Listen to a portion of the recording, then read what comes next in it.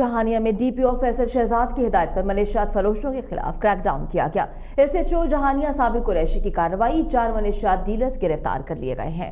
جی ہاں، آپ کو بتا رہے ہیں منشیات ڈیلروں سے بڑی مقدار میں منشیات برآمد ہوئی ہیں۔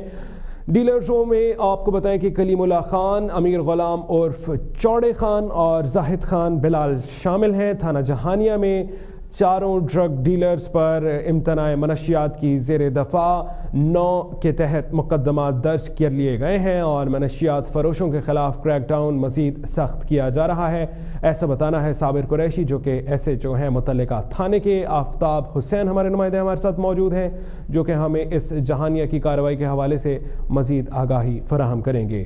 جی آفتاب بتائیے گا۔